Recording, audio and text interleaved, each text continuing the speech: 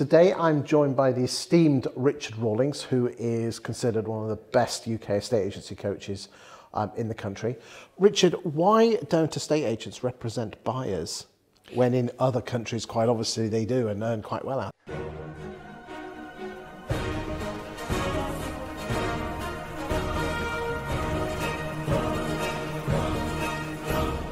I know, incredible really that we haven't. It's only half the story really. I mean, representing sellers is what we've always done, but actually representing buyers is something that's a bit anathema to us. It's almost like they're the enemy because we're paid by the seller. Our job is to get the best price for the seller, do the best for the seller that we can.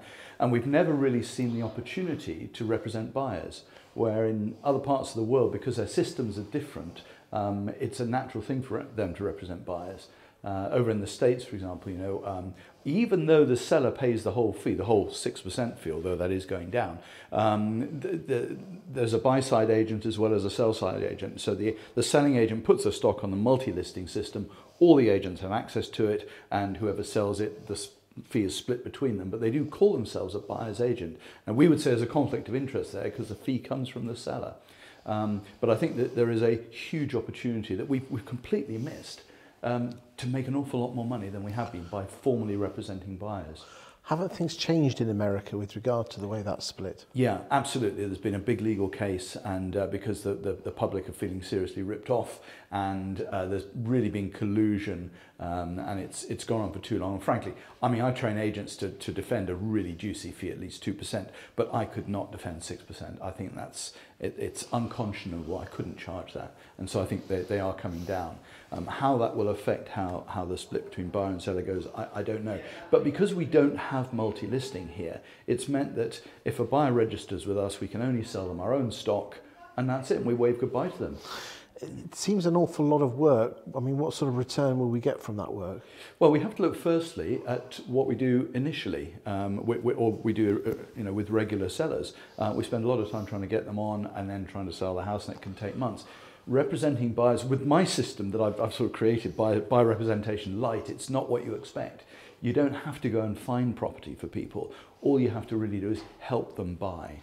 So it's really, because if you think of it, most of the time we fail to sell, a regular agent will fail to sell to about 95% of their registered buyers. You only sell to 5%. The rest, they have to go and buy through somebody else. Half of them won't because they're time wasters, but the rest will buy through somebody else, even though they'd love to buy through us, but we just can't help them. We don't have the stock. So all I'm suggesting is we help those buyers, selected buyers that we identify, we help those buyers buy one of our competitors' properties.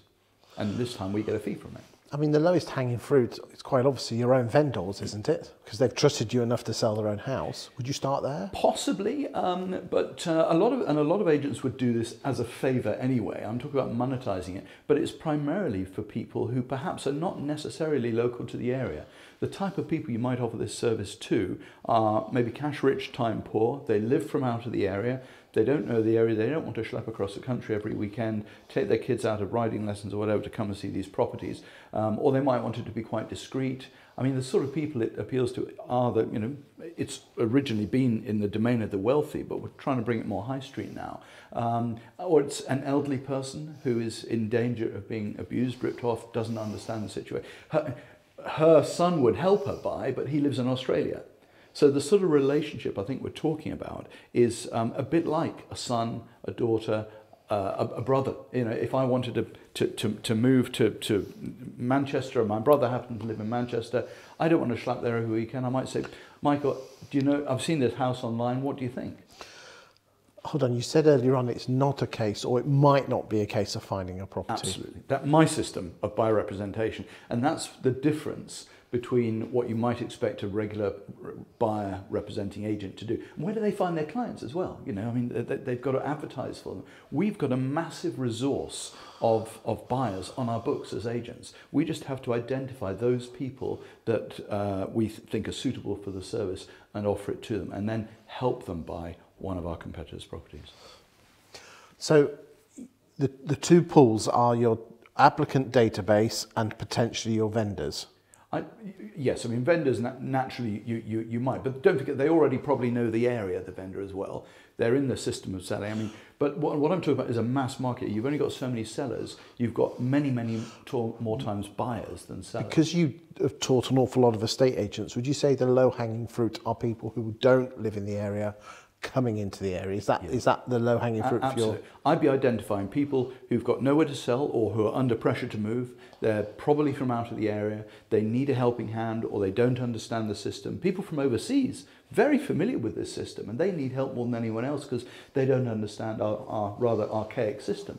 So there's lots of people in there, but on the basis that we only sell to about 5% of our buyers as it is, all we have to do is identify and sell this service to 5% of the remainder, and we've pretty much doubled our fees. Okay, so how would you approach those sort of people? You know, assuming that our negs know our database, which again, you know, it's a lot might not know because they go into the CRM and they just get lost. But let's just assume you've found probably 10 people you think might work the service. How would you work that? Yeah, and that's interesting you said actually about the database, because this is really a natural progression of what a good negotiator does. They get to know their buyers quite well, they understand what they're looking for, but they're limited on what they can offer them.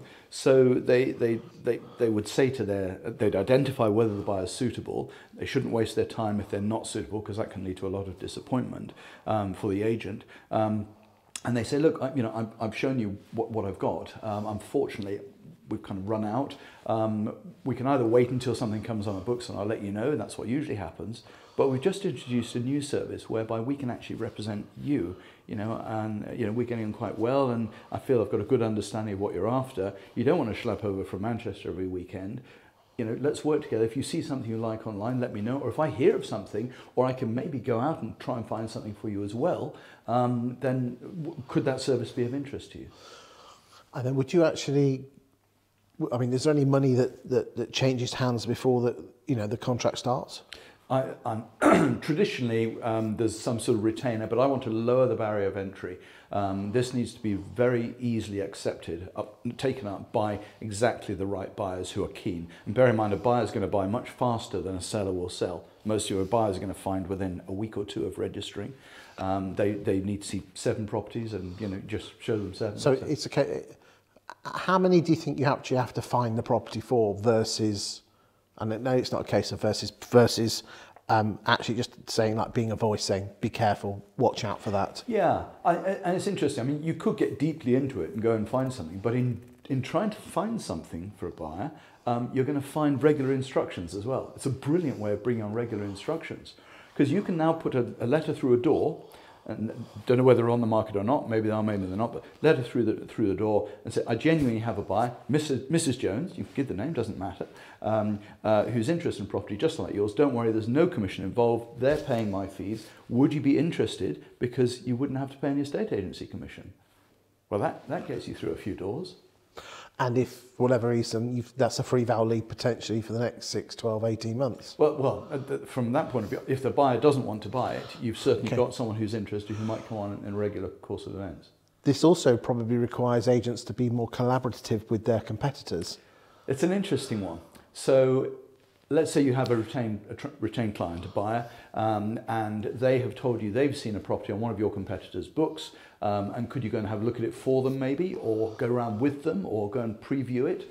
So you phone that agent and you say, hello, Richard here from Rawlings Estates. I've got a retained buyer. I'd like to look at your property 6 o'clock this evening. Would that be okay? Now, in the normal course of events, most of the time, the agent gets it and they say, of course, that's fantastic. I'm dealing with a fellow professional. We both want to get a sale here. You're getting your fees from the buyer. I'm getting my fees from the seller in a regular way. Come on round. Absolutely. Now, you might find 1 or 2 agents who say, well, I'm not fucking doing that. There's a commission, piss off you. You can steal my vendor. Yeah, absolutely. So in which case, you steal their vendor indirectly. There's nothing to stop you then from knocking on the door of that seller, because that agent has been negligent. They know someone, a buyer, that is so hot to trot, they've employed an agent to help them and they're not letting them in. This is weird, they shouldn't be doing this. Knock on the door, hello Mr. Seller, Richard here, no fees involved. I tried to get my retained client to look at they want to look at your property. I tried to get them through your agent this morning, but they wouldn't let us round. And this has got some interesting things going on now with the seller and that agent's relationship, because that agent's been negligent, and you're in quite a good position then to pick up that instruction down the line. But that's an indirect benefit. I mean, ideally you work with other agents. I mean, you wouldn't blame the other agent to actually say, well, I'll do an accompanied viewing. So and they're most welcome to do so. Both sides have representation. They might say, oh, well, who's your buyer? And so it's Mrs. Jones, and from this address. I'm not hiding anything. Mrs. Jones is, I've got a letter of authority from her saying she's formally being represented, his sole agency contract, which is just like a regular sole agency contract on the other side. And this whole thing's a bit like, instead of folding arms like that, it's folding arms like that. It's a bit weird, but it's the same thing. And so that agent should be delighted that you've got somebody to look at their house. Especially when the market has been hardening over the last few months. Yeah. That's an interesting point on both markets, actually. If it's a seller's market and there's nothing available, the buyers love the fact you might be able to give them access to properties not yet on the market. And if it's a buyer's market, when there's lots available, they need someone to nip and tuck and sift and negotiate. Your negotiation skills really come in here, because that's how you're going to charge. How much can you charge? Ordinarily, and I've seen a number of buyers agents who charge a fortune, retainers of £2,000, £3,000, £5,000 a month, even at the higher level. We're bringing this high street, low barrier of entry. There's no retainer, and don't forget that's fine, because you're not really doing an awful lot of additional work as such. My system charges 20 or even 25% of the saving you make between the asking price and the price you negotiate, with a minimum of 1%, because your good advice might be, no, pay the asking price, pay over the asking price. And in that event, your 1% kicks in.